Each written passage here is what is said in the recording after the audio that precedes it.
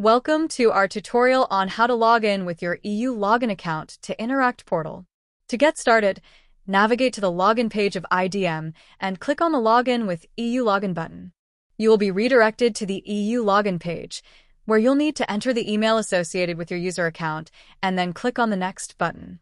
Select your preferred verification method from the available options.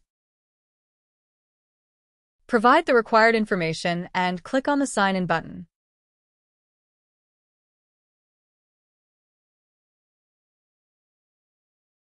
Once you've logged in successfully, you will be redirected to your account's dashboard, where you can view and select the ECHA applications available to you based on your assigned roles. Click on the Authority Access button.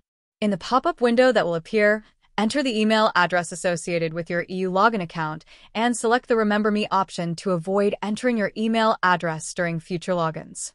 Then, click the Next button.